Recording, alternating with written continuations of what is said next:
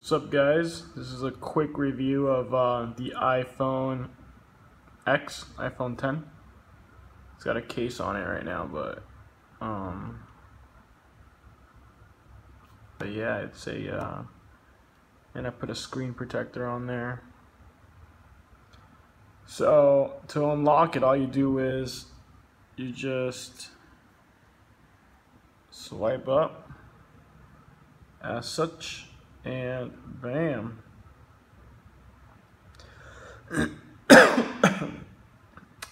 I like it. I mean, I like that it's small. Like right now, I'll have the iPhone 6 Plus. That's actually what this video is being recorded on, and this iPhone 10 is pretty awesome. The battery life lasts way longer than I expected. It lasts longer than the iPhone 6 Plus and probably the iPhone 8 and the iPhone 7s and the iPhone 5s. So that's probably why it weighs so much, because it does weigh a lot. It's a pretty nice phone. This is the 256 gigabyte version, and yeah, what else can I say about it? The resolution is good, the memory's good, it's faster with the operating system compared to my iPhone 6 Plus. It's a beautiful phone. I really do like it. I would recommend you guys getting it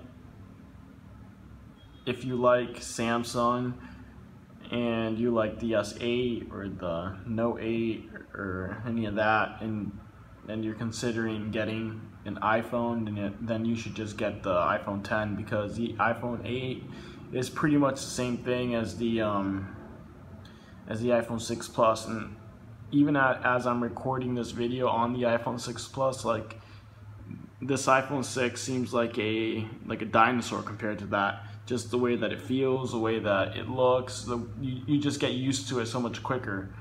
And this screen on this phone's smaller. The iPhone 10 is smaller than the iPhone 6 Plus.